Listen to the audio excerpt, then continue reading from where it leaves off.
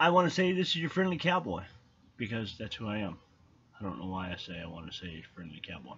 Anyway, I want to put a shout out real quick and talk about a few things. The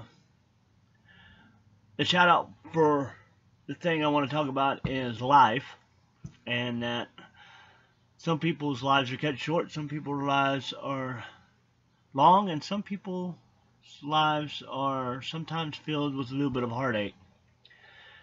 But there's always a rainbow at the end of that heartache, usually. So, I'm throwing that out there because I love you, Kendall. You know who I'm talking about. I saw the other day that you posted that you have cancer again, or it's come back. I want to let you know that I think about you every single morning. See, it's my coffee cup. Now, granted, I'm drinking some sweet tea out of it right now, but I wanted to let you know that every single morning I drink out of that coffee cup. I think of you, okay? And I say a little prayer to the man upstairs, and hope that you get through this good. I know you got a lot of people saying prayers for you, and especially your husband, being a preacher and all.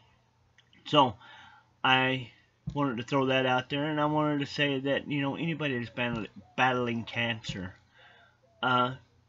just remember that if you do lose the battle, remember it's not the end. God's always waiting for a whole bunch of angels to come up there and help him out. Sometimes they come slow, sometimes they come fast.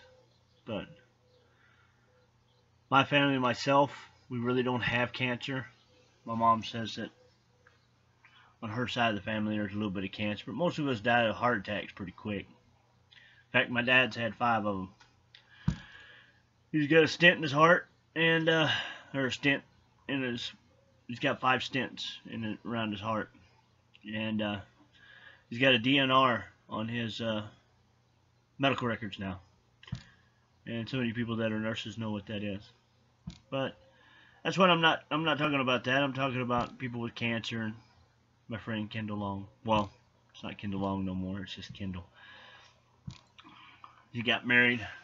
I don't have her Facebook up, so I don't know her last name. Sorry. But spent just about all of Blair school going to school with her in just about every class. Of course, everybody was in just about every class because we only had a few classes and there was only 27 of us. We've already lost a few people in our family. I consider our family the people we went to school with, because when you have 27 people going from 4th grade to 12th grade, they're your family. But we lost Wendy, and we lost Cindy Gray a long time ago, but that wasn't because of cancer. I think we lost a few other people. I'm not quite sure. I haven't been able to reach everybody in my class, but I'm trying.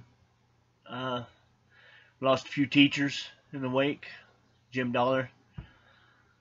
Never talked about him, but he used to be the person that he was like a surrogate father to some of us, and God bless him. And Stacy, your dad was a great guy. He used to ask me how I'd want my spankings. I know y'all gonna laugh about that, but yeah, I used to stay in his office quite a bit sometimes, and most times because I wouldn't listen in school. And so I just wanted to throw that out there because, believe it or not, I miss y'all guys. I don't get to see y'all hardly ever. Last person I got to see really for a while was got to see Michael Owens. I got to see Blaze up there in Chickasha. I used to hang out with him in a while, but that was a long time ago. That's nearly 20 years ago. Maybe a little bit less. No, about 20 years ago. back in 96, 98, something like that. But I saw him about 4 years ago, 3 or 4 years ago, up in Chickasha. So when that tornado came through Chickasha, I was up there, believe it or not. We actually saw it come down and hit the ground. We kind of went out afterwards, but anyway, I just want to say, Kendall, praying for you. Sorry that you have cancer. I have it for good authority that you'll make it through this one like you made it through the other one. You're a strong woman. And we love you. Just take care of yourself, Kendall. Tell your husband if he doesn't take care of you, a whole lot of people from Blair will get him. And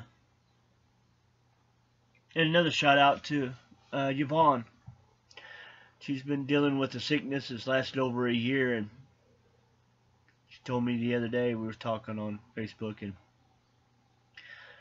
said she's been sick for over a year. She did medication, or the antibiotics they're giving her are not working very well, so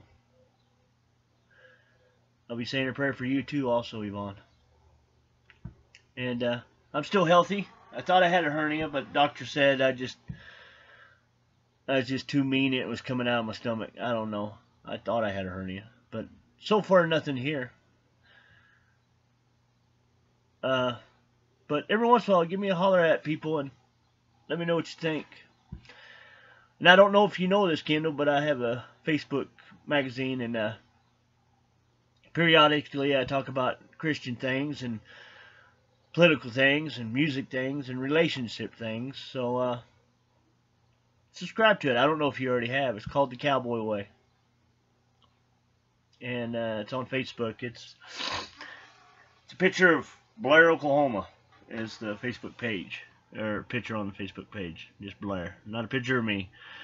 Top of my heading is like a cowboy sitting down with a hat, and the horse is standing over him. He's like laying in the shade. But I love you, Kendall. Take care of yourself, girl. You too, Yvonne. And everybody else out there, take care of yourself. But remember, excuse me, thinking of you every single morning, Kendall. God bless. And everybody in the choir says, amen. Cowboy Way. Talk to you later. Bye.